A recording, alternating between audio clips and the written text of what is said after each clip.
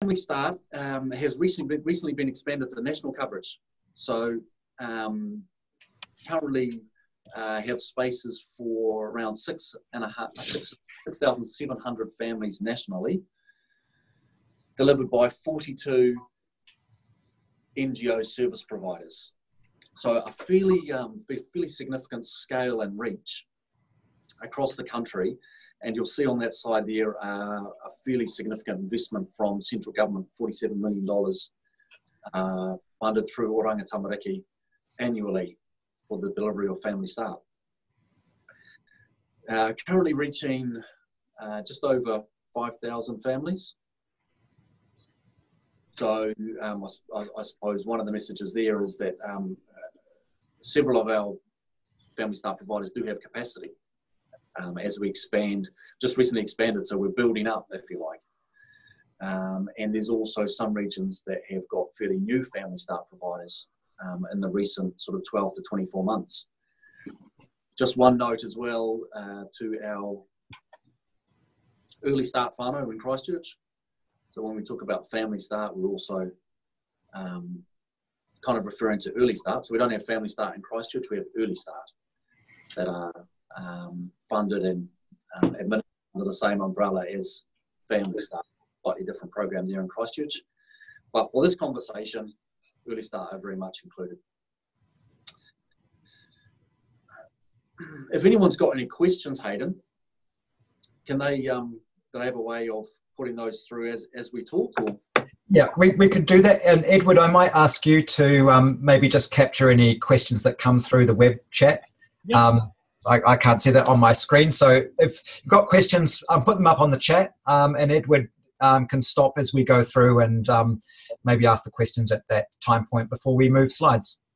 Yeah, great.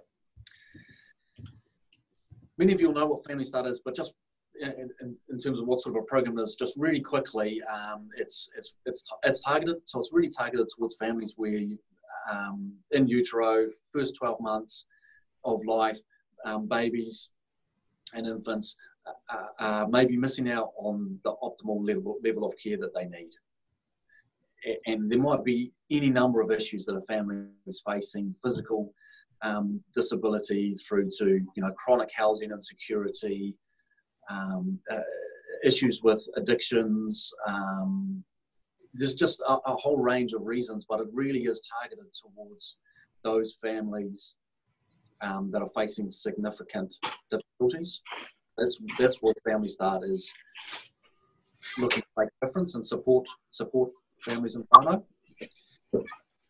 Families can come on the program for the baby turns 12 months, and there might be a case that we accept up until 24 months, and then the families can stay on until the children start school.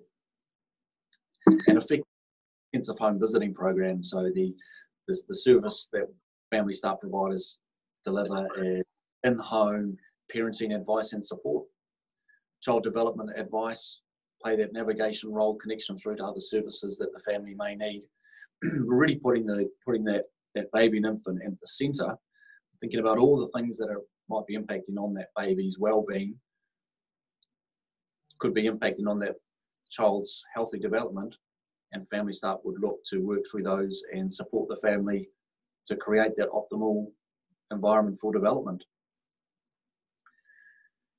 That's Family Start in a nutshell, kind of from a national perspective, and the Family Start providers on the ground will be able to give you perhaps a little more flavour as well for the service in a minute. But I just wanted, Hayden, just got a couple more slides.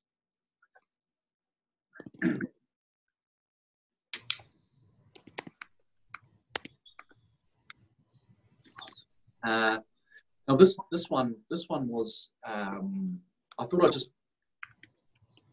show this table because of the statistic in there about smoking. So this is a profile of the Family Start families. It was a piece of data analysis that was done using linked administrative data. I'll say the IDI, that Statistics New Zealand database, but it was actually done just before that database, but using the same principles. So this is matched administrative data from across government, and it gives a profile of the families.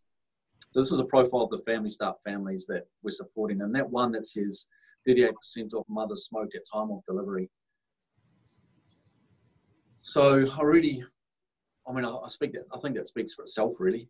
And why so many of our Family Start providers are really well connected with the smoking cessation initiatives, and why it is a priority for Family Start for in utero well-being and the well-being of those in those early childhood years, that we try and minimise the exposure to cigarette smoke. Speaks for itself, but it also shows the level of need. If 38% of our mums are smoking at time of delivery, that's what we're working and hope to support those families with that, together with yourselves. Thanks, Hayden. We also, as well as that kind of big data linking exercise, we also collect our own administrative data, as reported by the frontline whānau workers. Periodically enter whether the house and the car was smoke-free. This is not whether people are smoking, it's whether the children in the house or in the car are exposed to that smoke. And as at the 31st of July this year, 75% reported that the car and the house was smoke-free. And there's a 15% unknown, and there's the 10% that could say for certain that either the car or the house were not smoke-free. So this is quite a useful sort of data, and that's at a national level, but each of our service providers gets this for their service in their area. So when we do get to that next level, as I hope everyone does, to think about their local context, that's the sort of information that's available at each regional level. We can just jump through. I'll just give you a bit more of an idea of the sort of analysis. We ran this analysis just for this presentation by age. So not a great, there's a small difference. So the older the parents, the slightly more likely the environment will be smoke-free, but actually not that significant. So that big one in the middle showing that under 20-year-olds, 73% had a smoke-free car and home, and the older age group of above 30-year-olds that went up to 76. There's quite a big group of unknowns where the whānau workers obviously not sure, couldn't say either way, and then there's the group that's a clear, the whānau worker knows for sure that the environment's not smoke-free. On that left hand, those three left-hand bars. And then the next slide's by region, and this was a bit of regional variation with Auckland region and Southern, which is Southern includes the whole South Island, showing higher rates of smoking than some of the others. And those regions are still quite big, and then within those regions, providers have their information specific to their provider as well. So even within that Auckland, there might be regional variation between the providers in Auckland that contribute to that. It's just some context. I hope that's useful. I think that's it for the data. There was this is the evaluation that was done recently using linked data. So effectively did a big data exercise running a big group of children, over 3,000 children that got Family Start, and compared them to a group that didn't get Family Start. But the two groups were exactly the same in all other characteristics, and then ran those children through some government databases to see if there was any discernible difference between the two groups that could be attributed to Family Start. And one of the databases that the two groups got matched with, the treated group and the control group, was the deaths register. And it was found that the Family Start group suffered lower rates of infant mortality than the control group, the children that didn't get Family Start. So that was at a statistically significant level. So that was a really important finding in that evaluation. There were other ones, but I highlighted this one just because of smoking being such a risk factor for sooty deaths, and the findings were particularly strong for sooty. And so that's likely to be attributed to a reduction in the risk factors that are focused for Family Start around safe sleeping and smoking reduction, as well as an increase in the protective factor of breastfeeding. We think are probably the three determinants behind that significant reduction in sooty. So Family Start, is effective in instigating the sort of behaviour change that can be associated with these sorts of results. So I just wanted to share that with our colleagues out there. Thanks, Hayden. Also got a big program of work that's relevant here with the Ministry of Health to ensure that all Family Start children have access to the same health services as other kids get. So those core, universal, largely free health services that are listed there, we've got a big program of work trying to facilitate access for Family Start children at a national level, and then all our providers are working closely with DHBs to differing degrees with tamariki order providers and so on out in the regions. Thanks, Hayden. Those are the core services. Then there was these ones as well. Healthy Homes Initiative, working really closely with Family Start providers, the sooty prevention strategy. So we're really quite connected across those, and we can add smoking cessation to that list after this meeting as well. Brilliant. Just very quickly as well, before I hand it over to our providers. Some of you will be familiar with our central practice tool, the parenting resource. But if you're not, I recommend that you go and have a look. The web address is there, it's freely available. And we have information on there about smoking cessation. And we're really happy to add more. So this is the central practice tool for our Family Start Kaimahi that they use sort of on a daily basis when they're planning their visits and out visiting families as their source of information on parenting and child development. And there's a lot of links to health data and health information, and there's some information on there about smoking as well. So we might be able to add to that as well. So please check it out, and you're free to use it as well if you find it helpful. Great, Hayden. Yes. Have any questions come in at all? People all right with? Well, let's open up to any questions so far. So this might be from the smoke-free teams out there. Just to reiterate what Paul had said at the beginning, the purpose of this was really to link up these two very important and complementary services to see how we can make sure that we're giving kids and whānau the best start in life. So opportunity for you to ask the team any questions. Well, no questions have come up from the chat yet, but I do see that there are some services that have both a smoking cessation component and the Family Start component. So maybe it might be nice to hear from them to see how it's going for them and whether or not they're currently crossing over any of their work strategy. Yeah, thanks, Ed. So I might hand over to at this Raywin and the team at Aotearoa and Hastings. They were keen to share some of their stories, as was Rachel and Te Puora. But if we go with Ray first.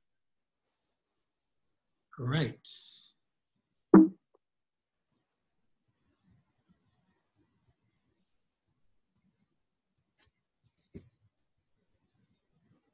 Are you there, Ray? I did see Te Puora on here earlier. Can you hear us? Yeah. Yep, we can now. Okay, cool. So, kia ora koutou. So we've got a couple of our kaimahi who are going to just talk about the groundwork that we do within Family Start here at Taiwhenua. Go, Janelle. Kia ora koutou, my name is Janelle, Family Start Kaimahi.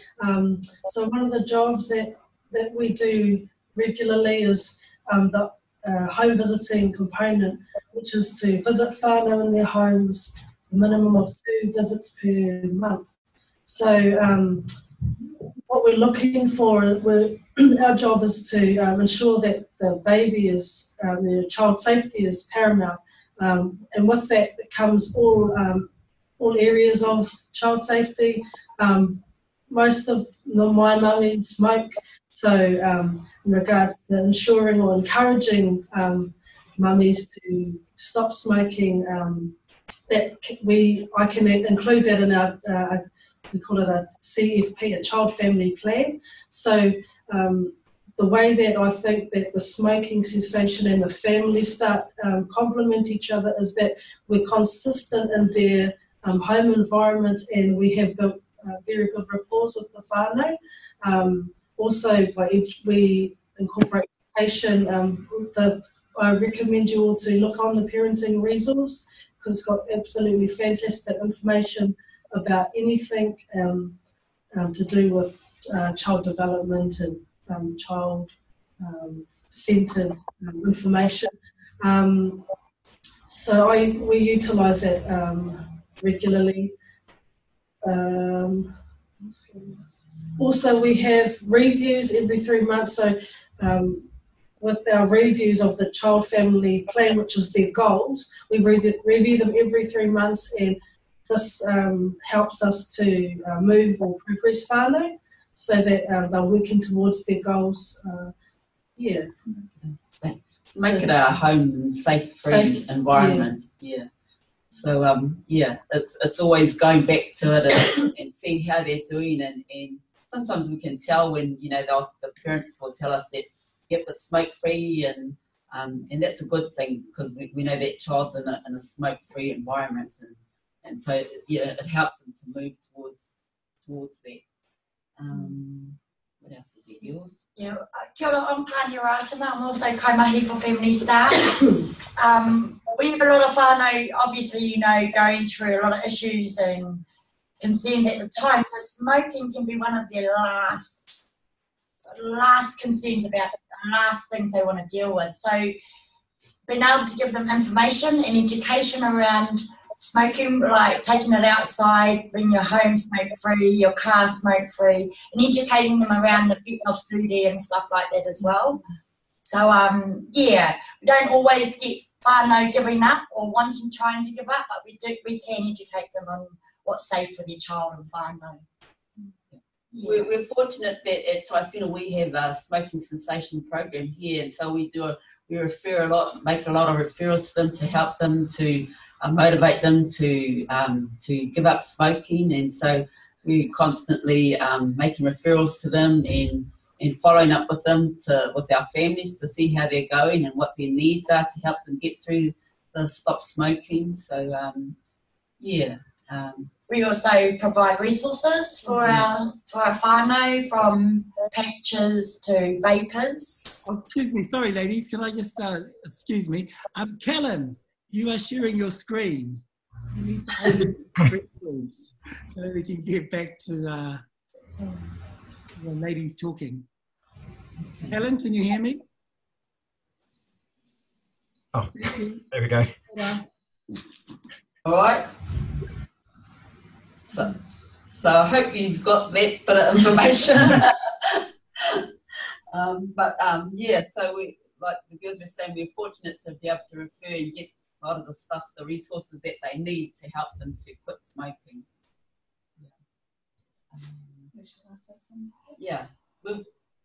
So I'm Keita Hapi. I'm from Te Hama Te Smoking Cessation Program here at Taiwhenua, and we work with Family Start. Referrals are received, and the great thing about the partnership of having Family Start on board is when we can't communicate with the clients that we need to follow up with on a regular basis, we go to the kaimahi, and we just ask, hey, what's happening with this family? We haven't been able to engage, and they connect us up, and so their good rapport that they build with their whānau really helps our program in the smoking cessation program as well.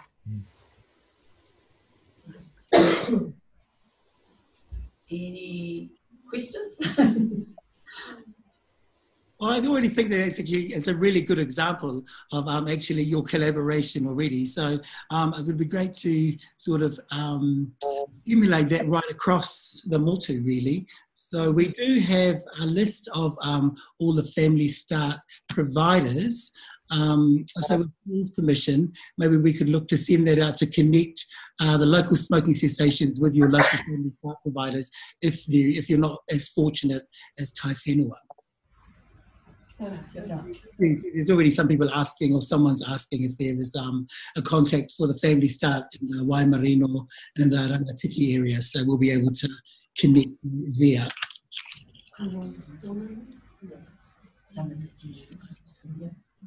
Oh, yeah, absolutely. Edward, we'll send you a list to make sure we've got the latest up to date one, and please send it out to everyone that's at this hui. Fantastic. We'll include contact details and yep. Nice. Raywin, are you on the line?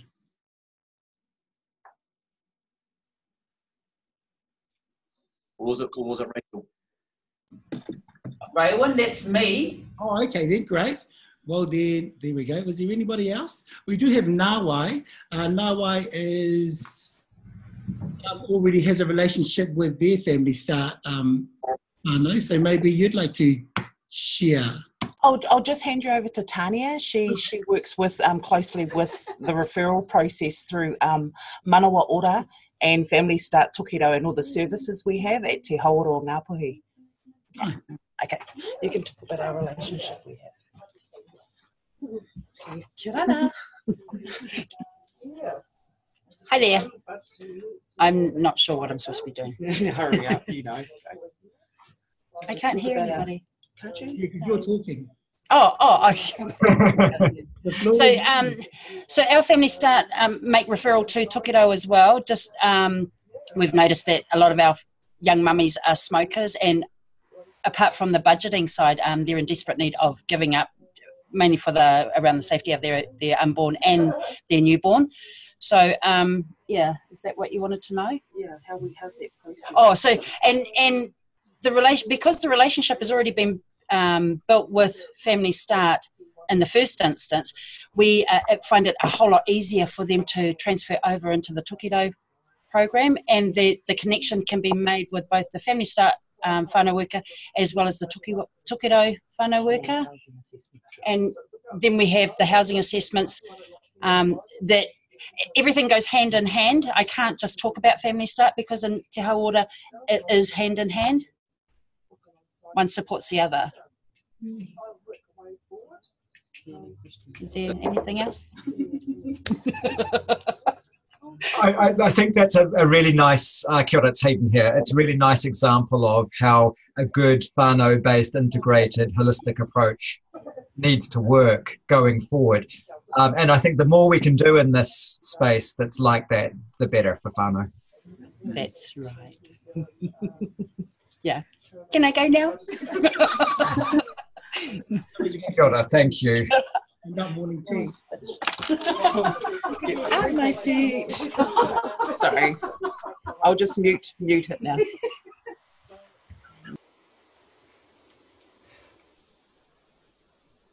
And we had Rachel, are you there?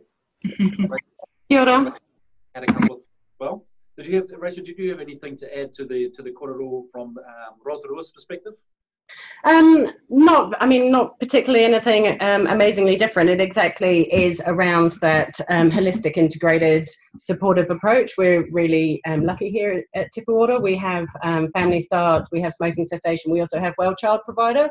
So it really is about, I guess, not only the sort of integration in terms of the delivery of services, but making sure that actually we've got all these people who are engaging with that client, identifying need, being able to share the sort of responsibility, if you like, for identifying what the client needs and being able to refer them to the right place, to handhold them into the different services. We've got multiple people being able to keep eyes on the child and ensure that safety, making sure that those needs are identified. And actually sometimes clients fall out of favour with some of us sometimes. So sometimes somebody's got a foot through the door that at other times we, they withdraw from one side, but actually we'll keep seeing somebody else. So it is really good to be able to touch base across the services and say, how are you getting on? You know, when a referral comes through, we do go through a sort of triage process so that we have a lead kind of service that is able to provide a response, to go in, get that initial contact, identify what those needs are, ensure that we're really wrapping around our services and communicating and doing it exactly as the other providers have said, from that really holistic, integrated way. We're not Family Start over here, smoking over here, well child. It's actually, how are we as an organisation, as a response, providing for the needs of that child and that whānau as a whole, because that's how you make significant change, you know, and support people to make those changes in those lives. So it's a real benefit to be able to be so closely associated. Smoking is a significant issue. It's also, while I hear people say it's often like, can be for our clients not a priority issue, it can also be something that feels very supportive and non-threatening as well. So sometimes while we're working with some really challenging needs, there's, you know, family violence, mental health issues, housing issues, actually smoking can be a nice thing to be able to support them on, that doesn't feel quite so overwhelming at times as some of the other things that they're facing. So there's also balance around how we approach some of those things and what different aspects those services provide. So that's all. Just what everybody else said, really. That's great. Okay. Any other questions for the Family Start teams from Smoke Free whānau? And if not, I'll do a little bit on the smoking cessation side. Okay, so let me share my screen again.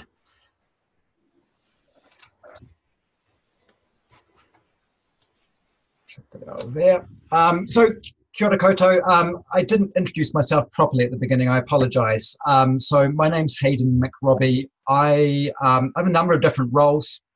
I'm the clinical champion for child wellbeing for the Ministry of Health. I'm a senior advisor at the National Training Service, and I'm a medical specialist at Counties Manukau DHB. And I'm also professor in public health interventions at Barts in the London School of Medicine in London.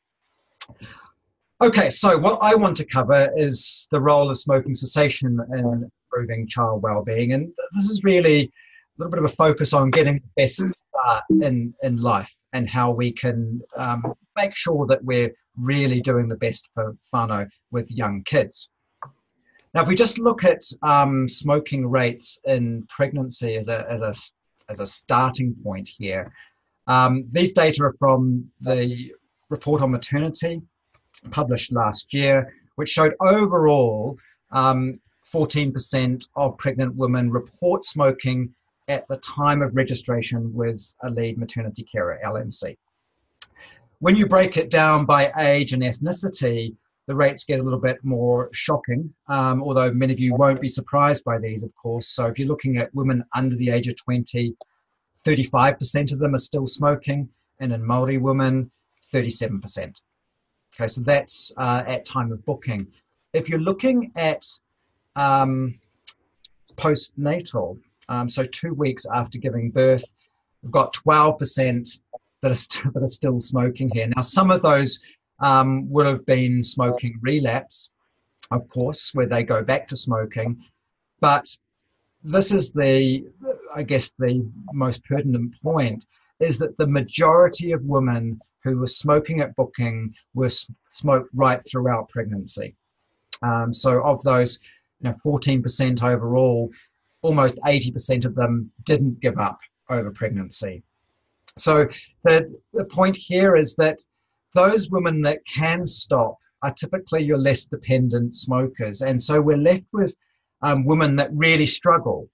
And I think we heard some of those comments made earlier that pregnancy is often a stressful time, but there are a lot of other stresses in these young women and Māori women's lives where smoking might be seen as the coping mechanism. And we've got a tough job really here, because I think telling people they've got to stop smoking, you're saying, hey, I'm going to take away your coping mechanism and try and cope with all the stress and everything else that you've got. So it can be a really difficult thing to do. I don't want to labour the health risks of smoking during pregnancy. I think most of you know these. From the common ones of fetal growth restrictions, so fetal growth not ideal, which results in low birth weight. Low birth weight babies are unhealthy babies. But as you might know, smoking also results in altered brain structure and function in newborns. And this is particularly pertinent, I think, for learning difficulties. Smoking's, as you know, is related to sudden unexplained death in infancy.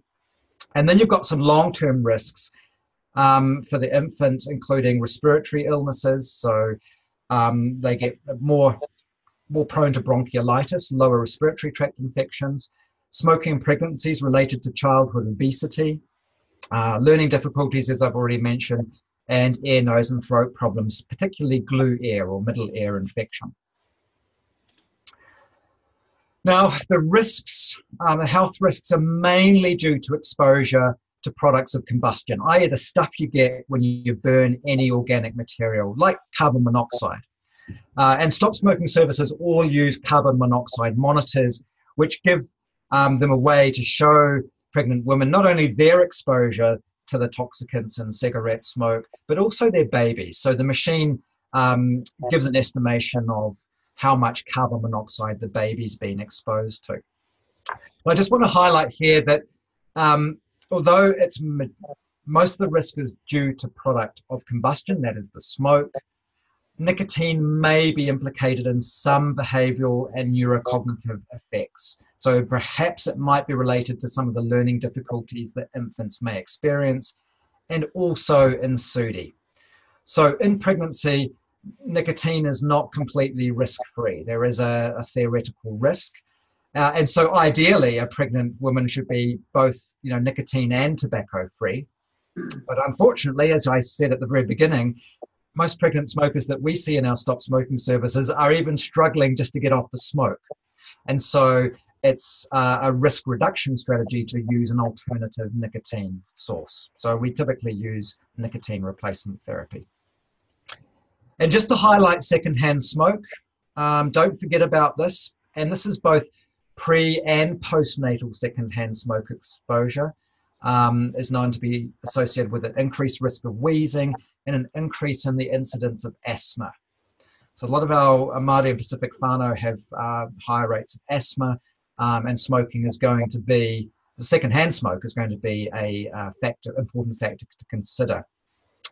And let's not also forget about smoking by either parent, mum or dad, plus other whānau living in the house, also increases the risk of a number of health conditions: respiratory tract infections, reduced lung function, middle ear infection, that's otitis media, poor growth, and behavioural and neurocognitive effects. So not learning as well as the child would otherwise have been able to do. And this, for me, is really about breaking the cycle, because you know that if a child's parents and peers smoke, then they're more likely to start smoking. So if you can really have a household where none of the whānau smoke, so not just being a smoke-free environment, but being a smoke-free house, then you're adding protection to these kids from starting to smoke. And as you know, if you're trying to quit, having friends whānau who smoke makes quitting a lot harder as well. So it's a really important thing here. We're not just talking about health risks, we're talking about breaking the cycle of ongoing high rates of smoking, especially in our Māori whānau. Now, adopting a life course approach. Now, this is something that we're looking at in the child wellbeing space. And this, I just want to highlight the importance of acting early, which is exactly what we're doing, of course. But over the life course, we're all going to get some chronic non-communicable disease. So that's risks of cancer, heart disease, diabetes, for example. And there's always going to be a risk because a lot of this is determined by our genes. But, of course, exposure to a number of lifestyle and other social risk factors early in life can have a major negative impact. So what happens here early, preconception pregnancy, the first 1,000 days, can make a large difference to what happens as adulthood.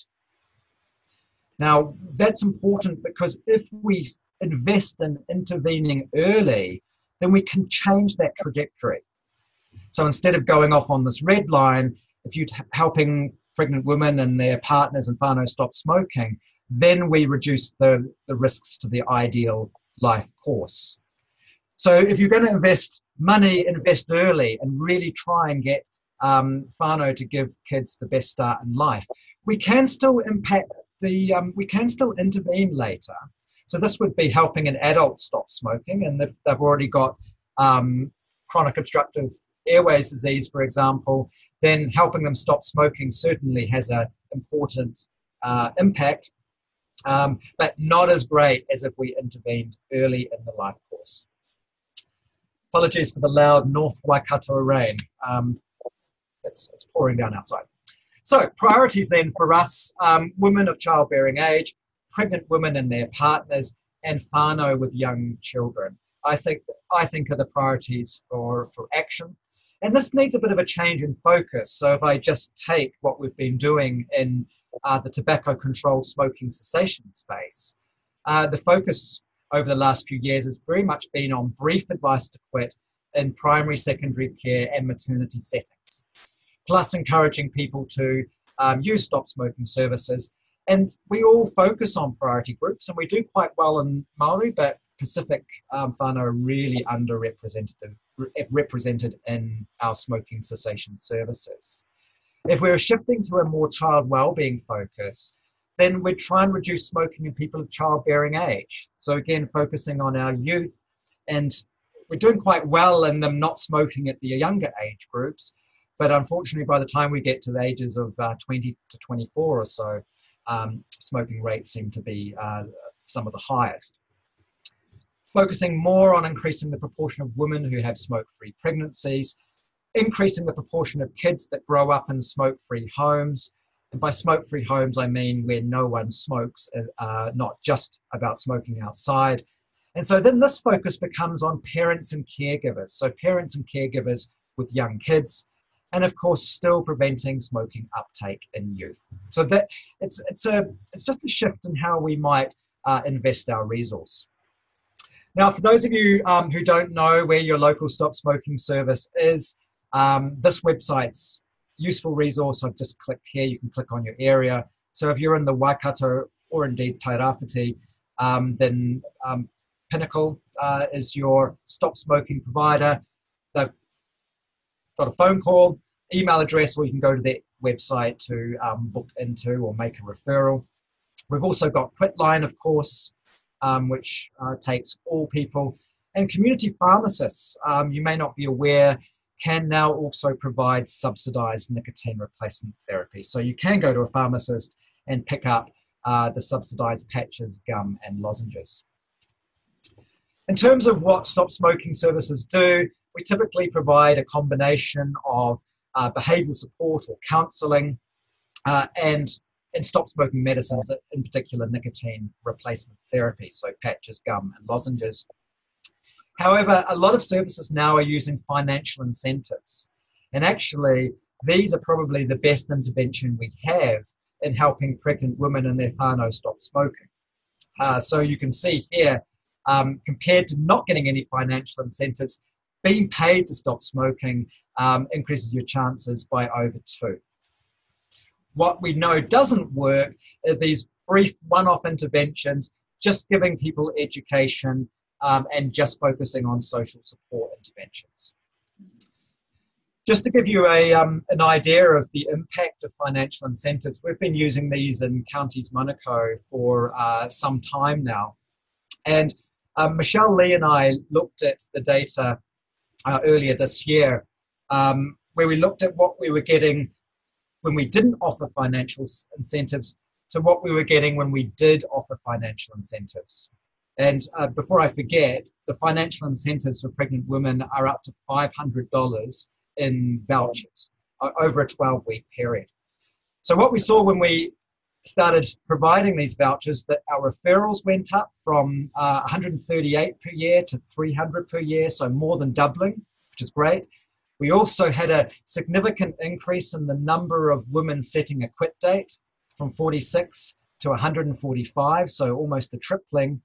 And when you look at our 12-week quitters, they went from 5 per year to 67 per year. So a 13-fold increase in our success here at 12 weeks. So this is an approach which most stop smoking services are using now, and it's kind of nice actually, because you can say to women, hey, look, not only can you stop for your health of you and the baby, but you can actually earn some money in the process. And just to give you a little bit of the consumer voice aspect of this, it's not just all about the cash or the vouchers at the end. You can see this woman that said, look, the vouchers definitely attracted us to quit. We did the program together and we completed it. So the vouchers are certainly a motivator to get in and do the program. But once you got into it and you're in a service where people are supporting you and your whānau to stop smoking, then people tend to forget about the payments, and they're doing it for them, their kids, their whānau. And the joy that people get out of getting rid of something they could never have imagined they'd ever quit is a great thing. Just very quickly on pharmacological intervention. So these are the nicotine patches, gum and lozenge. They do work in pregnancy. They're no magic cure. There's no evidence at the moment to say that NRT is unsafe in pregnancy. Data from a very large study carried out in the UK, which used patches versus placebo patches, showed that actually the women that had nicotine replacement therapy, the patches, had infants that had higher rates of survival without developmental impairment than those who'd got the placebo patches. So bottom line here is, although we can't say that NRT is 100% safe, it's a heck of a lot safer than smoking. And on that note, I just wanted to mention vaping in pregnancy or e-cigarettes in pregnancy, because you're probably seeing people that are asking you about this. This resource here, the web links are here, is a UK resource that really helps people step through answering or finding answers to some of these questions you can see here in these blue bubbles. They're not 100% safe. They're not risk-free. And we don't know the long-term effects of vaping. All we can say is that vaping is certainly safer than smoking. So in terms of, again, the key messages for New Zealand, it's best to have a smoke-free and nicotine pregnancy, as I've already said. However, for women who are struggling to stop smoking, our goals are to discuss the benefits versus the potential risks of using nicotine patches, gum and lozenges in pregnancy. We advocate for using these. If we use patches, we typically say to them to remove their patches overnight. It just gives baby a little bit of a break. But for women who ask about vaping, our job is to explain what we know. And what we know is the health risks are less than smoking, but they're not risk-free. They can be useful. They do help some people stop smoking, but they're certainly no magic cure. And so for women who've not really given nicotine patches, gum or lozenges a serious try, then we usually encourage them to give this a go first. But for women who want to switch to vaping, then we support them to do this, and all services will still provide some multi-session support and the financial incentives to help them become smoke-free and ideally stay smoke-free long-term. So very quick run through. I didn't want to labour that point too much. These slides will be all on, and this presentation will be on the NTS website, so they will be there. Michelle or anyone from counties, are you on the webinar? Yes. Kia ora koutou. Kia ora, Michelle. I don't know whether you want to just, you've been doing this for a long time, and I know you've got good links with the Family Start in the counties area, so just wondered if you... Yeah, I think it's similar to some of the other services and what we're hearing going around the country, but we're collated, or one of our kaimahi is collated in the same place where there's a well child provider, and it's the Franklin Family Start. So we've been building up the relationships over the last few months. Referrals have been coming through really well. And our practitioner down there is just meeting with all the staff and going to network meetings and just building all those relationships. But this has just made me think about how more integrated we could be, and particularly when we're following up whānau too. So yeah, I want to get in more with the team down there actually. But yeah, it's been going well so far. When I've personally made referrals to Family Start, it's generally been through the midwife, so that the midwife keeps that overall being the lead carer. But we've definitely seen lots of benefits, and I think actually we should be just getting that done a little bit more routinely. So a lot of food for thought with this. Great, thank you. Hey, from anyone? I had a question and a comment. Yeah, you hear me all right? The financial incentives, the vouchers, you talked about them in counties, but is that available elsewhere as well? What's the plans with that scheme? Yeah. Most of the stop smoking services have some sort of incentive scheme in place for pregnancy. They're not all the same. Counties is probably one of the most generous, and we increased to $500 over that 12-week period just recently, based on the audit of the data that we've done. And we also have a separate but similar program postnatally to encourage women to not relapse, not go back to smoking, and stay smoke-free. Look, the international evidence of incentives and incentivizing behavior change is really quite strong. And for the amount of money that we spend, it's relatively small given the budgets that we spend in public health overall. So yeah, I think it's probably fair to say that most services, if they don't have them now, they'll be looking at them in the future. Okay. And it seems like probably family started smoking cessation services are on a continuum. Either you've got your quite solid kind of integration, people co-located, sitting together, working, right through to, we've had a few coming through, where can I get the service in my area? So a little not as connected, and everything in between, I would imagine. And Hayden, maybe I was just thinking, maybe we have another conversation about any opportunities to connect the services at a more structural, systemic way, or from the centre, to support anything that would support the local collaboration as well, that we could do from the centre. So we might, Hayden, if you're keen, have a conversation about where we could take that. Yeah, no, absolutely keen to do that, and I think that most services will use a booking or enrolment form that if we have processes that need to be put in place that are more structured, and if people meet certain criteria, then we can certainly offer that referral. And I think a lot of the clients, at least the clients I see, would be very grateful to know that support is there. Yeah, and just in terms of some of the statistics you presented about the risks early on, Family Start accepts referrals from conception.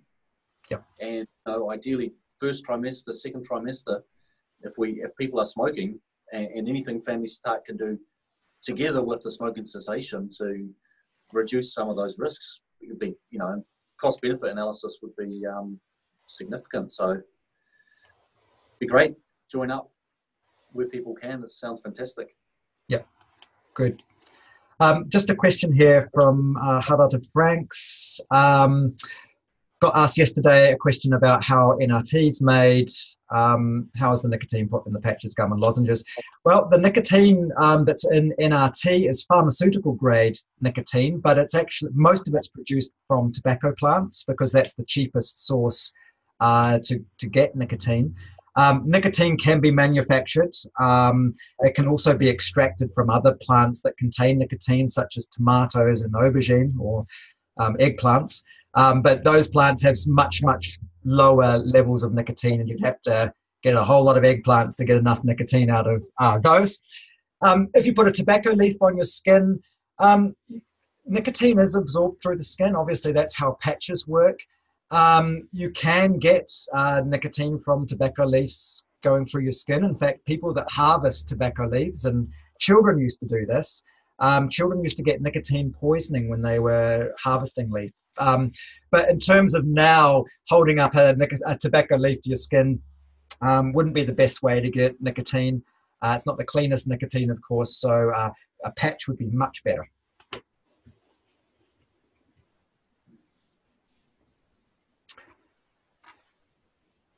Any other questions?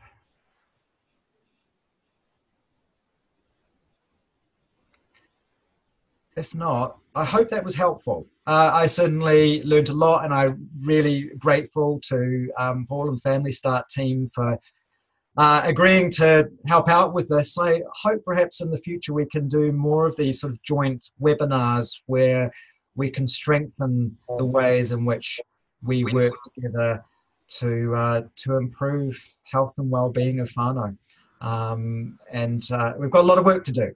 With a little bit of dedication and commitment to working together, I think we'll do it. So on that note, bye from us at Inspiring. Family Start has recently been expanded to national coverage. So currently have spaces for around 6,700 families nationally, delivered by 42 NGO service providers. So a fairly significant scale and reach across the country. And you'll see on that side there a fairly significant investment from central government, $47 million funded through Oranga Tamariki annually for the delivery of Family Start. Currently reaching just over 5,000 families. So I suppose one of the messages there is that several of our Family Start providers do have capacity as we expand, just recently expanded, so we're building up, if you like. And there's also some regions that have got fairly new Family Start providers in the recent sort of 12 to 24 months. Just one note as well to our early start whānau in Christchurch. So when we talk about Family Start, we're also kind of referring to early start. So we don't have Family Start in Christchurch, we have early start that are funded and administered under the same umbrella as Family Start. Slightly different program there in Christchurch. But for this conversation, early start are very much included. If anyone's got any questions, Hayden, can they have a way of putting those through as we talk? Or? Yeah, we could do that. And Edward, I might ask you to maybe just capture any questions that come through the web chat. Yep.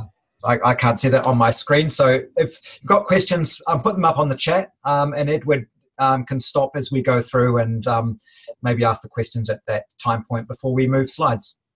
Yeah, great.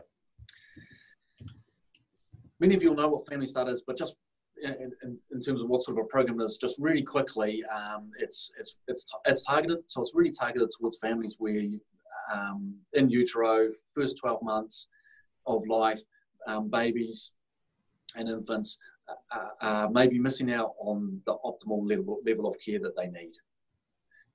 And there might be any number of issues that a family is facing, physical disabilities through to chronic housing insecurity, issues with addictions.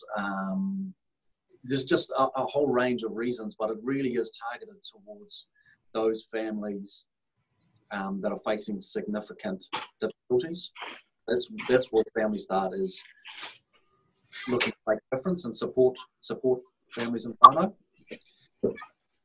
Families can come on the program for the baby turns 12 months, and there might be a case where we accept up until 24 months, and then the families can stay on until the children start school. And effectively, intensive home visiting program. So the service that Family Start providers deliver is in-home parenting advice and support, child development advice, play that navigation role, connection through to other services that the family may need. We're really putting that baby and infant at the centre, thinking about all the things that might be impacting on that baby's well-being, could be impacting on that child's healthy development, and Family Start would look to work through those and support the family to create that optimal environment for development. That's Family Start in a nutshell, kind of from a national perspective, and the Family Start providers on the ground will be able to give you perhaps a little more flavour as well for the service in a minute. But I just wanted, Hayden, just got a couple more slides.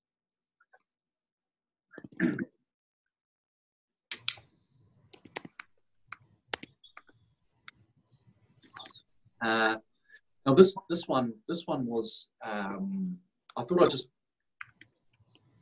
show this table because of the statistic in there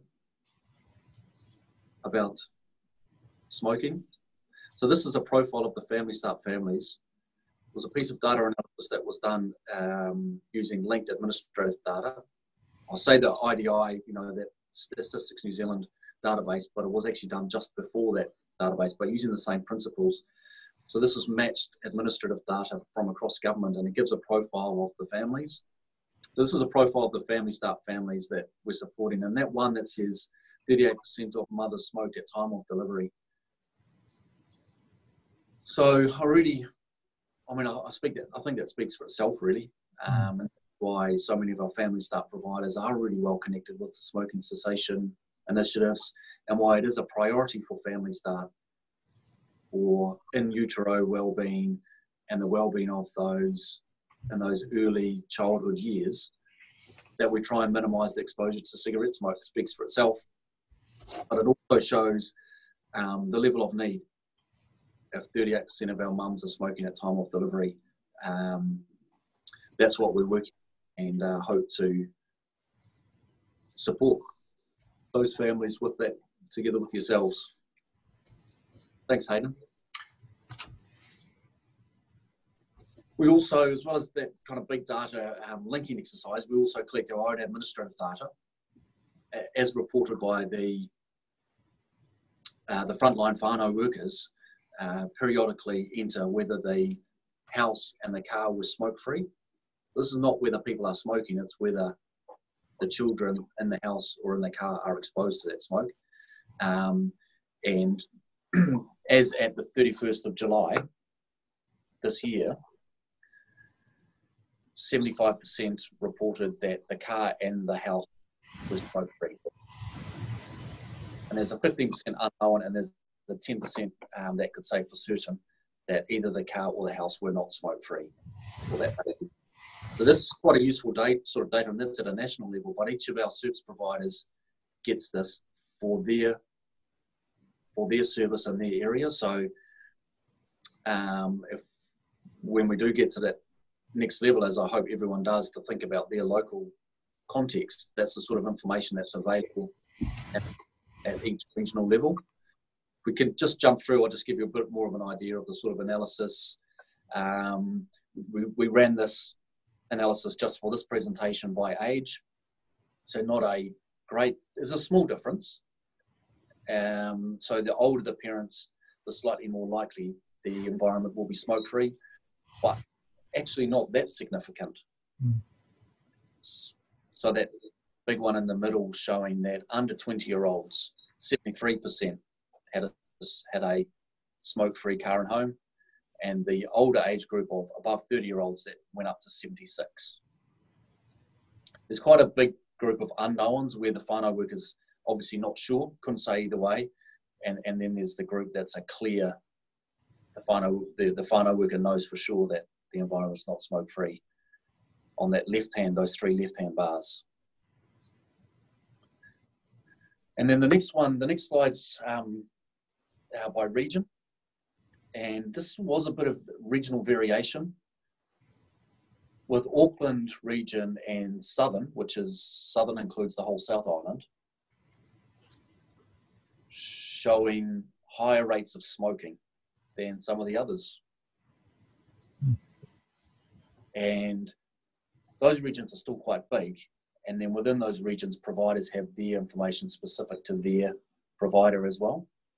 So even within that Auckland, there might be regional variation between the providers in Auckland that contribute to that. It's just some context. I hope that's useful. I think that's it for the data. This is the evaluation that was done recently using linked data. So effectively, did a big data exercise running a big group of children, over 3,000 children that got Family Start, and compared them to a group that didn't get Family Start.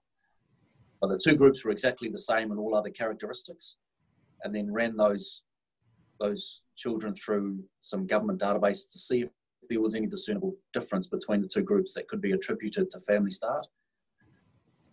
And one of the databases that the two groups got matched with, the treated group and the control group, was the deaths register. And it was found that the Family Start group suffered lower rates of infant mortality than the control group, the children that didn't get Family Start. So that was at a statistically significant level. So that was a really important finding in that evaluation. There were other ones, but I highlighted this one just because of smoking being such a risk factor for sooty deaths, and the findings were particularly strong for sooty. And so that's likely to be attributed to a reduction in the risk factors that are focused for Family Start around safe sleeping and smoking reduction, as well as an increase in the protective factor of breastfeeding. We think are probably the three determinants behind that significant reduction in sooty. So Family Start, is effective in instigating the sort of behaviour change that can be associated with these sorts of results. So I just wanted to share that with our colleagues out there. Thanks, Hayden. Also got a big program of work that's relevant here with the Ministry of Health to ensure that all Family Start children have access to the same health services as other kids get. So those core, universal, largely free health services that are listed there, we've got a big program of work trying to facilitate access for Family Start children at a national level, and then all our providers are working closely with DHBs to differing degrees with tamariki order providers and so on out in the regions. Thanks, Hayden.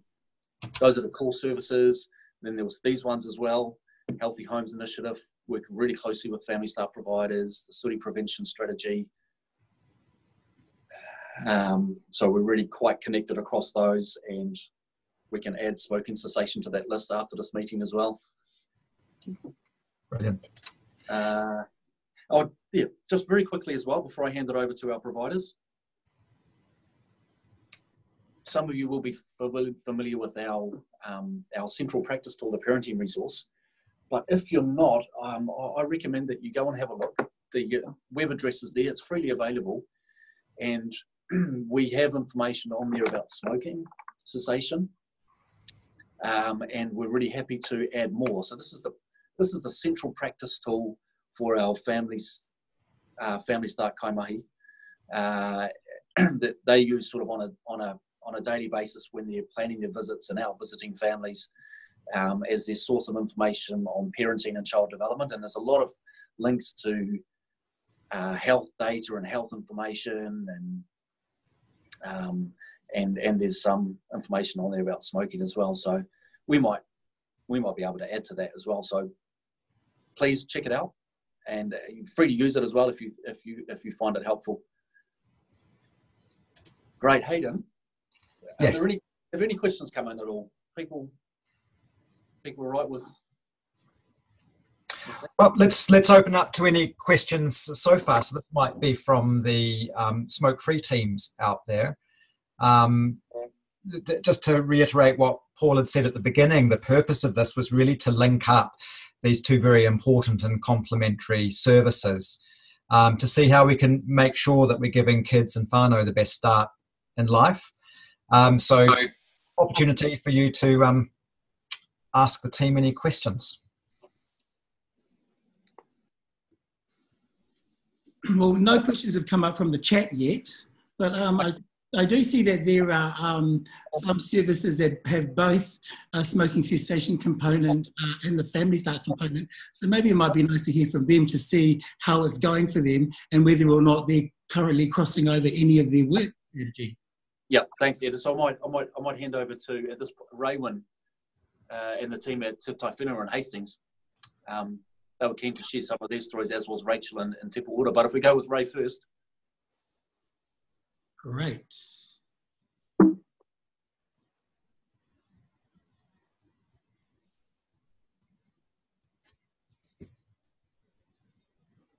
Are you there, Ray? I did see Te Ora on here earlier. You hear us?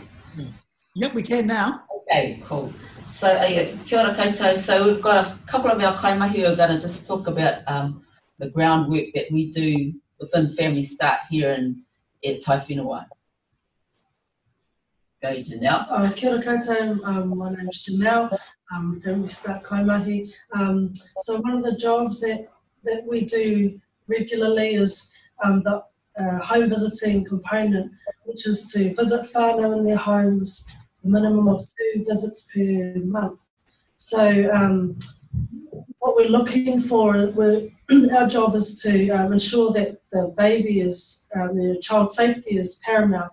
And with that comes all areas of child safety. Most of the Mai smoke, so in regards to ensuring or encouraging mummies to stop smoking, I can include that in our we call it a CFP, a child family plan. So the way that I think that the smoking cessation and the Family Start complement each other is that we're consistent in their home environment, and we have built very good rapport with the whānau. Also, we incorporate education. I recommend you all to look on the parenting resource, because it's got absolutely fantastic information about anything to do with child development and child-centered information. So we utilise it regularly. Also, we have reviews every 3 months. So with our reviews of the child family plan, which is their goals, we review them every 3 months, and this helps us to move or progress whānau so that they're working towards their goals. To make it a home safe, free environment. Yeah. So it's always going back to it and seeing how they're doing, and sometimes we can tell when the parents will tell us that yep, it's smoke free, and that's a good thing, because we know that child's in a smoke free environment, and so it helps them to move towards that. What else is it, yours? Yeah, kia ora, I'm Aotearoa. I'm also kaimahi for Family Start.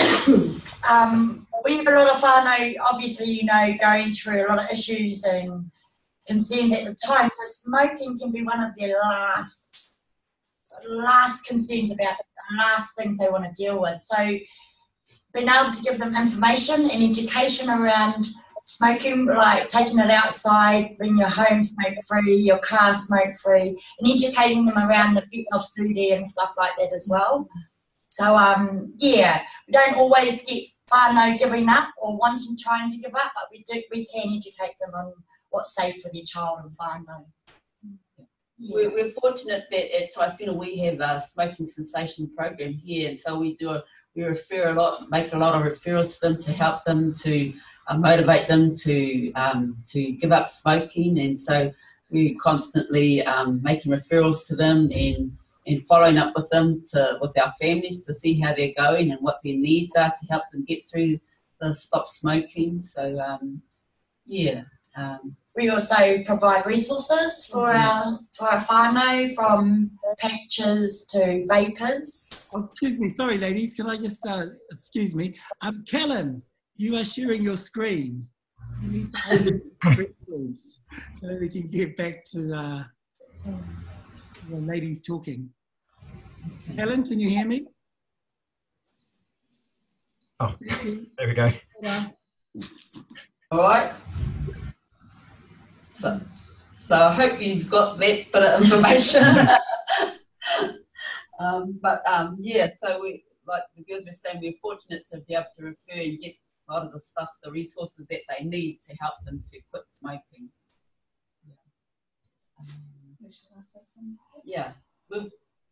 So I'm Kate Happy. I'm from Te Aotearoa Smoking Cessation Program here at Whenua, and we work with Family Start. Referrals are received, and the great thing about the partnership of having Family Start on board is when we can't communicate with the clients that we need to follow up with on a regular basis, we go to the kaimahi, and just ask, hey, what's happening with this family? We haven't been able to engage, and they connect us up, and so their good rapport that they build with their whānau really helps our program in the smoking cessation program as well.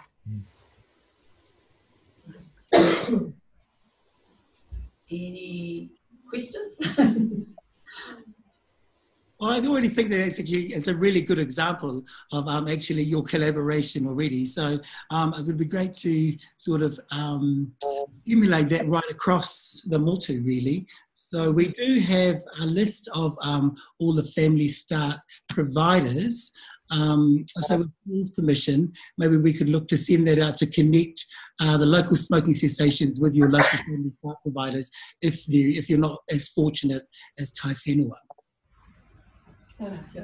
There's already some people asking, or someone's asking if there is a contact for the Family Start in the Waimarino and the Rangatiki area, so we'll be able to connect there.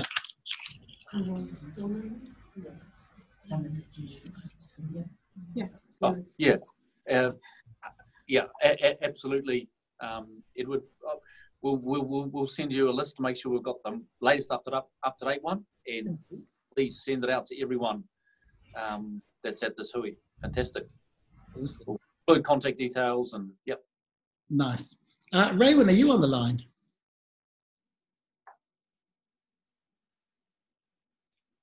Or was it Rachel? Raywin, that's me. Oh, okay then, great. Well then, there we go. Was there anybody else? We do have Nawai. Nawai is already has a relationship with their Family Start. I know, so maybe you'd like to share. I'll just hand you over to Tania. She works with closely with the referral process through Manawa Ora and Family Start Tokedo and all the services we have at Te Aotearoa Ngāpuhi. Okay, you can talk about our relationship we have. Kia ora. Hi there. I'm not sure what I'm supposed to be doing. Hurry up, you know. I can't hear anybody. Can't you? You're talking. Oh, okay. So our Family Start make referral to Tokedo as well. Just we've noticed that a lot of our young mummies are smokers, and apart from the budgeting side, they're in desperate need of giving up, mainly for around the safety of their unborn and their newborn. So yeah, is that what you wanted to know? Yeah, how we have that process. Oh, so and because the relationship has already been built with Family Start in the first instance, we find it a whole lot easier for them to transfer over into the Tokedo program, and the connection can be made with both the Family Start whānau worker as well as the Tokedo whānau worker. And then we have the housing assessments that everything goes hand in hand. I can't just talk about Family Start because in Te Aotearoa it is hand in hand. One supports the other. Is there anything else? I think that's a really nice, kia ora, it's Hayden here, it's a really nice example of how a good whānau-based, integrated, holistic approach needs to work going forward. And I think the more we can do in this space that's like that, the better for whānau. That's right. Yeah. Can I go now? Kia ora, thank you. Not morning tea. Get out of my seat. Sorry. I'll just mute it now.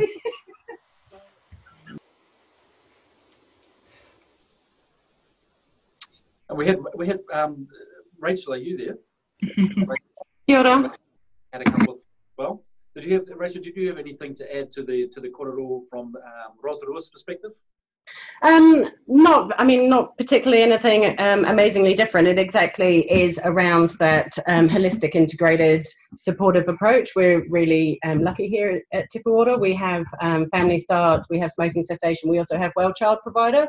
So it really is about, I guess, not only the sort of integration in terms of the delivery of services, but making sure that actually we've got all these people who are engaging with that client, identifying need, being able to share the sort of responsibility, if you like, for identifying what the client needs and being able to refer them to the right place, to handhold them into the different services.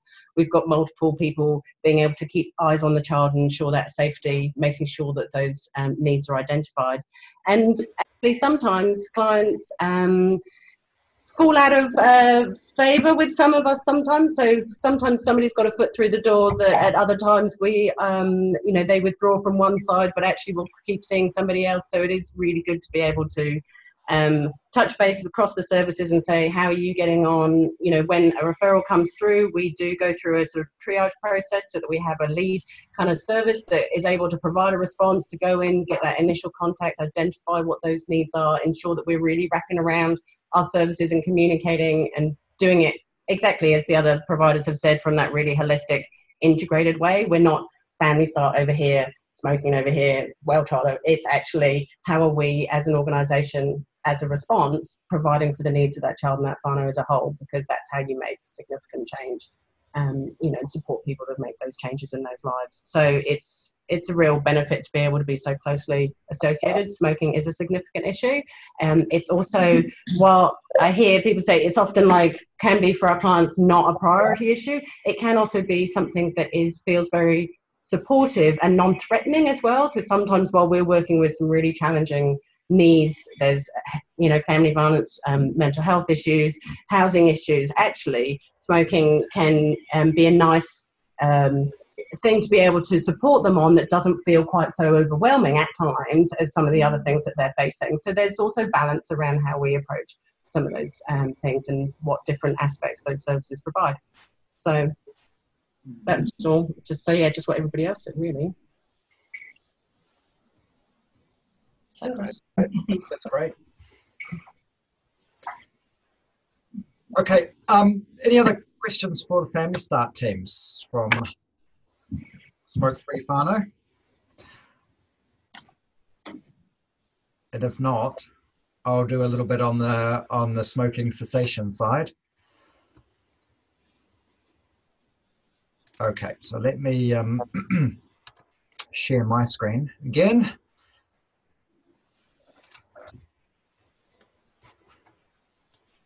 Check it out there.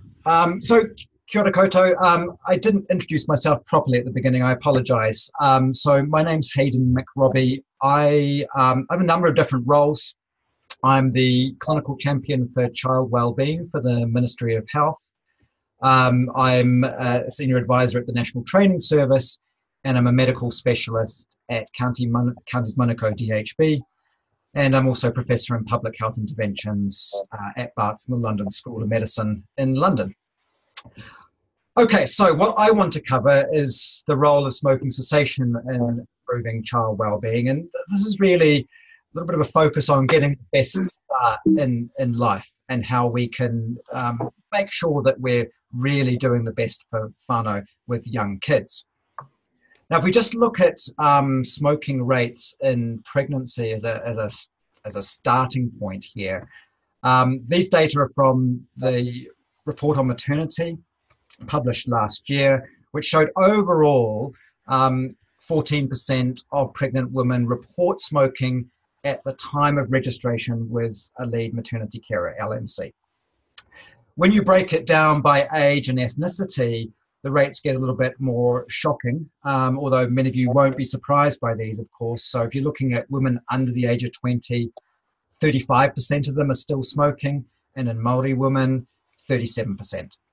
Okay, so that's at time of booking. If you're looking at postnatal, so 2 weeks after giving birth, we've got 12% that are still smoking here. Now, some of those would have been smoking relapse, of course, where they go back to smoking. But this is I guess the most pertinent point, is that the majority of women who were smoking at booking were smoked right throughout pregnancy. So of those 14% overall, almost 80% of them didn't give up over pregnancy. So the point here is that those women that can stop are typically your less dependent smokers. And so we're left with women that really struggle. And I think we heard some of those comments made earlier that pregnancy is often a stressful time, but there are a lot of other stresses in these young women and Māori women's lives where smoking might be seen as the coping mechanism. And we've got a tough job really here, because I think telling people they've got to stop smoking, you're saying, hey, I'm going to take away your coping mechanism and try and cope with all the stress and everything else that you've got. So it can be a really difficult thing to do. I don't want to labour the health risks of smoking during pregnancy. I think most of you know these. From the common ones of fetal growth restrictions, so fetal growth not ideal, which results in low birth weight babies are unhealthy babies. But as you might know, smoking also results in altered brain structure and function in newborns. And this is particularly pertinent, I think, for learning difficulties. Smoking, as you know, is related to sudden unexplained death in infancy. And then you've got some long-term risks for the infant, including respiratory illnesses. So they get more prone to bronchiolitis, lower respiratory tract infections, smoking in pregnancies related to childhood obesity, learning difficulties, as I've already mentioned, and ear, nose, and throat problems, particularly glue ear or middle ear infection. Now, the risks, the health risks are mainly due to exposure to products of combustion, i.e. the stuff you get when you burn any organic material, like carbon monoxide. And Stop Smoking services all use carbon monoxide monitors, which give them a way to show pregnant women not only their exposure to the toxicants in cigarette smoke, but also their babies. So the machine gives an estimation of how much carbon monoxide the baby's been exposed to. I just want to highlight here that although most of the risk is due to product of combustion, that is the smoke, nicotine may be implicated in some behavioral and neurocognitive effects. So perhaps it might be related to some of the learning difficulties that infants may experience, and also in SUDI. So in pregnancy, nicotine is not completely risk-free. There is a theoretical risk. And so ideally, a pregnant woman should be both nicotine and tobacco-free. But unfortunately, as I said at the very beginning, most pregnant smokers that we see in our Stop Smoking services are even struggling just to get off the smoke. And so it's a risk reduction strategy to use an alternative nicotine source. So we typically use nicotine replacement therapy. And just to highlight secondhand smoke, don't forget about this. And this is both pre and postnatal secondhand smoke exposure is known to be associated with an increased risk of wheezing and an increase in the incidence of asthma.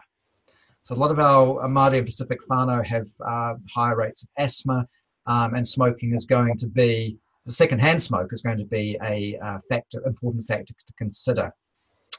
And let's not also forget about smoking by either parent, mum or dad, plus other whānau living in the house, also increases the risk of a number of health conditions: respiratory tract infections, reduced lung function, middle ear infection, that's otitis media, poor growth, and behavioural and neurocognitive effects. So not learning as well as the child would otherwise have been able to do. And this, for me, is really about breaking the cycle, because you know that if a child's parents and peers smoke, then they're more likely to start smoking.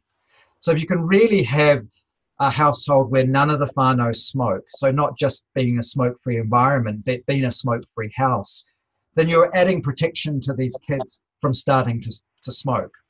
And as you know, if you're trying to quit, having friends, whānau, who smoke makes quitting a lot harder as well. So it's a really important thing here. We're not just talking about health risks, we're talking about breaking the cycle of ongoing high rates of smoking, especially in our Māori whānau. Now, adopting a life course approach. Now, this is something that we're looking at in the child wellbeing space. And this, I just want to highlight the importance of acting early, which is exactly what we're doing, of course. But over the life course, we're all going to get some chronic non-communicable disease. So that's risks of cancer, heart disease, diabetes, for example. And there's always going to be a risk because a lot of this is determined by our genes. But, of course, exposure to a number of lifestyle and other social risk factors early in life can have a major negative impact. So what happens here early, preconception pregnancy, the first 1,000 days, can make a large difference to what happens as adulthood. Now, that's important because if we invest in intervening early, then we can change that trajectory. So instead of going off on this red line, if you're helping pregnant women and their partners and whānau stop smoking, then we reduce the risks to the ideal life course. So if you're going to invest money, invest early and really try and get whānau to give kids the best start in life. We can still we can still intervene later. So this would be helping an adult stop smoking, and if they've already got chronic obstructive airways disease, for example, then helping them stop smoking certainly has an important impact. But not as great as if we intervened early in the life course. Apologies for the loud North Waikato rain. It's pouring down outside. So priorities then for us, women of childbearing age, pregnant women and their partners, and whānau with young children. I think are the priorities for action. And this needs a bit of a change in focus. So if I just take what we've been doing in the tobacco-controlled smoking cessation space, the focus over the last few years has very much been on brief advice to quit in primary, secondary care and maternity settings, plus encouraging people to use stop smoking services. And we all focus on priority groups, and we do quite well in Māori, but Pacific whānau are really represented in our smoking cessation services. If we're shifting to a more child wellbeing focus, then we'd try and reduce smoking in people of childbearing age. So again, focusing on our youth, and we're doing quite well in them not smoking at the younger age groups, but unfortunately by the time we get to the ages of 20 to 24 or so, smoking rates seem to be some of the highest. Focusing more on increasing the proportion of women who have smoke-free pregnancies, increasing the proportion of kids that grow up in smoke-free homes. And by smoke-free homes, I mean where no one smokes, not just about smoking outside. And so then this focus becomes on parents and caregivers. So parents and caregivers with young kids, and of course, still preventing smoking uptake in youth. So that it's just a shift in how we might invest our resource. Now, for those of you who don't know where your local stop smoking service is, this website's useful resource. I've just clicked here. You can click on your area. So if you're in the Waikato or indeed Tairāwhiti, then Pinnacle is your stop smoking provider. They've got a phone call, email address, or you can go to their website to book into or make a referral. We've also got Quitline, of course, which takes all people. And community pharmacists, you may not be aware, can now also provide subsidised nicotine replacement therapy. So you can go to a pharmacist and pick up the subsidised patches, gum and lozenges. In terms of what stop smoking services do, we typically provide a combination of behavioural support or counselling and stop smoking medicines, in particular nicotine replacement therapy, so patches, gum and lozenges. However, a lot of services now are using financial incentives. And actually, these are probably the best intervention we have in helping pregnant women and their whānau stop smoking. So you can see here, compared to not getting any financial incentives, being paid to stop smoking increases your chances by over 2. What we know doesn't work are these brief one-off interventions, just giving people education and just focusing on social support interventions. Just to give you an idea of the impact of financial incentives, we've been using these in Counties Manukau for some time now. And Michelle Lee and I looked at the data earlier this year, where we looked at what we were getting when we didn't offer financial incentives to what we were getting when we did offer financial incentives. And before I forget, the financial incentives for pregnant women are up to $500 in vouchers over a 12-week period. So what we saw when we started providing these vouchers, that our referrals went up from 138 per year to 300 per year, so more than doubling, which is great.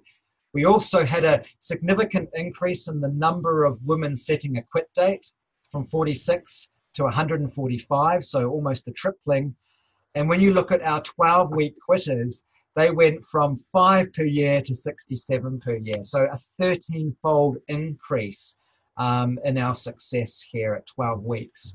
So this is an approach which most stop smoking services are using now, and it's kind of nice actually, because you can say to women, hey, look, not only can you stop for your health of you and the baby, but you can actually earn some money in the process. And just to give you a little bit of the consumer voice aspect of this, it's not just all about the cash or the vouchers at the end. You can see this woman that said, look, the vouchers definitely attracted us to quit. We did the program together and we completed it. So the vouchers are certainly a motivator to get in and do the program. But once you got into it and you're in a service where people are supporting you and your whānau to stop smoking, then people tend to forget about the payments, and they're doing it for them, their kids, their whānau.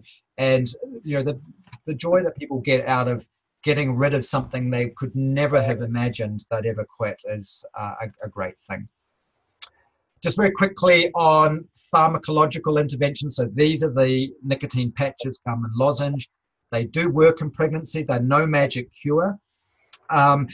There's no evidence at the moment to say that NRT is unsafe in pregnancy. Data from a very large study carried out in the UK, which used patches versus placebo patches, showed that actually the women that had nicotine replacement therapy, the patches, had infants that had higher rates of survival without developmental impairment than those who'd got the placebo patches. So bottom line here is, although we can't say that NRT is 100% safe, it's a heck of a lot safer than smoking. And on that note, I just wanted to mention vaping in pregnancy or e-cigarettes in pregnancy, because you're probably seeing people that are asking you about this. This resource here, the web links are here, is a UK resource that really helps people step through answering or finding answers to some of these questions you can see here in these blue bubbles. They're not 100% safe. They're not risk-free. And we don't know the long-term effects of vaping. All we can say is that vaping is certainly safer than smoking. So in terms of, again, the key messages for New Zealand, it's best to have a smoke-free and nicotine pregnancy, as I've already said. However, for women who are struggling to stop smoking, our goals are to discuss the benefits versus the potential risks of using nicotine patches, gum and lozenges in pregnancy. We advocate for using these. If we use patches, we typically say to them to remove their patches overnight. It just gives baby a little bit of a break.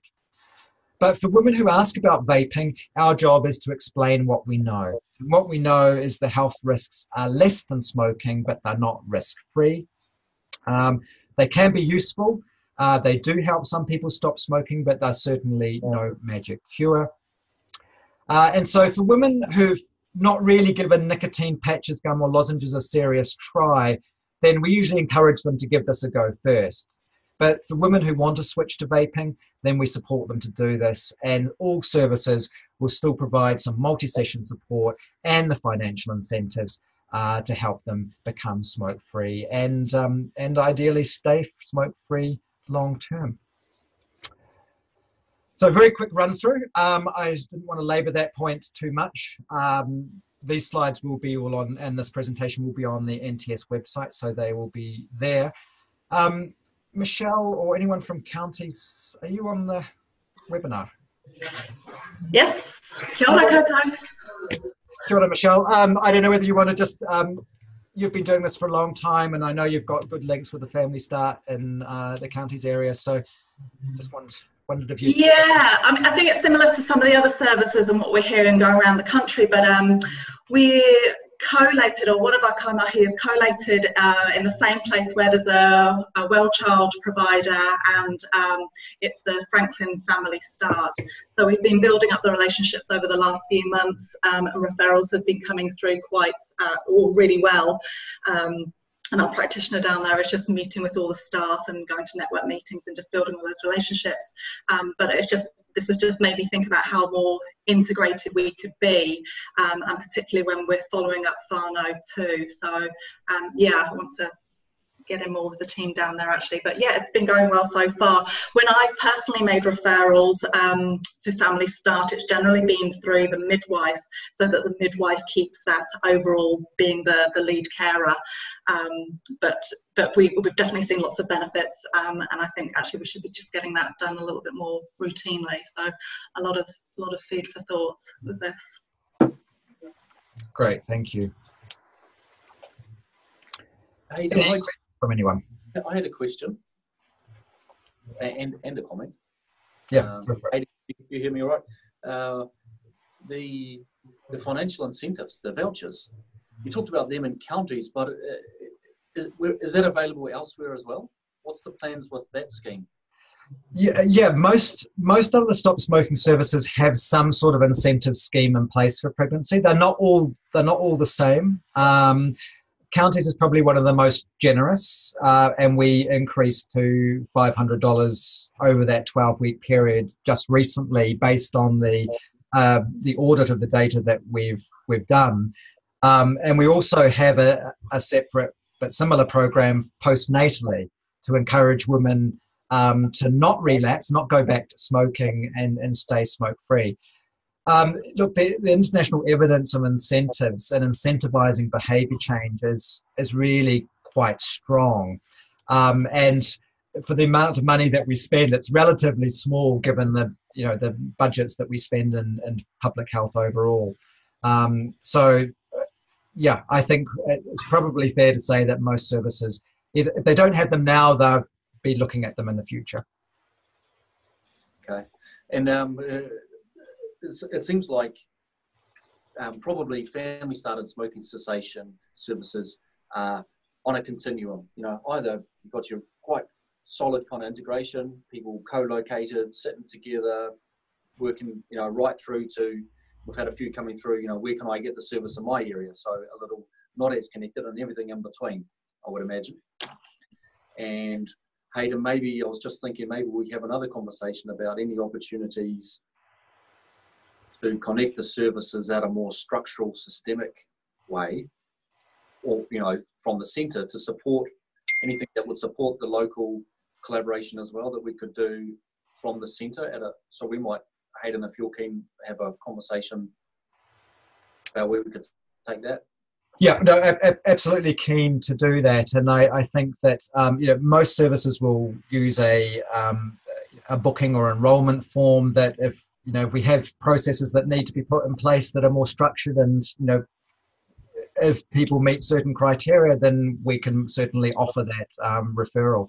And I think a lot of the clients, at least the clients I see, would be very grateful to know that support is there. Yeah, and just in terms of some of the statistics you presented about the risks early on, Family Start accepts referrals from conception. Yeah. And ideally, first trimester, second trimester, if people are smoking, and anything Family Start can do together with the smoking cessation to reduce some of those risks, it would be, you know, cost benefit analysis would be significant. So it'd be great. Join up where people can. This sounds fantastic. Yeah, good. Just a question here from Harada Franks. Got asked yesterday a question about how NRT is made.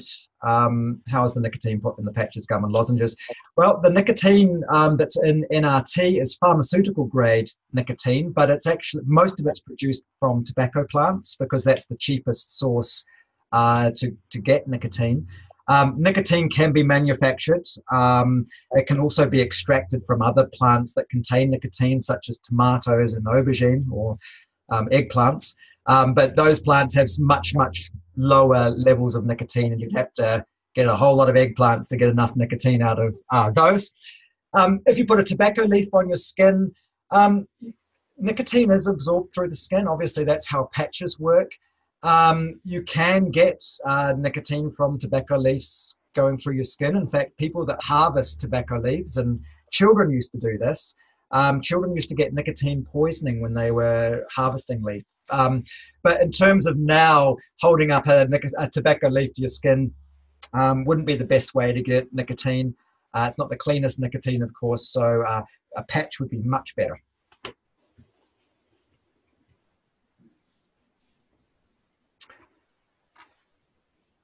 Any other questions?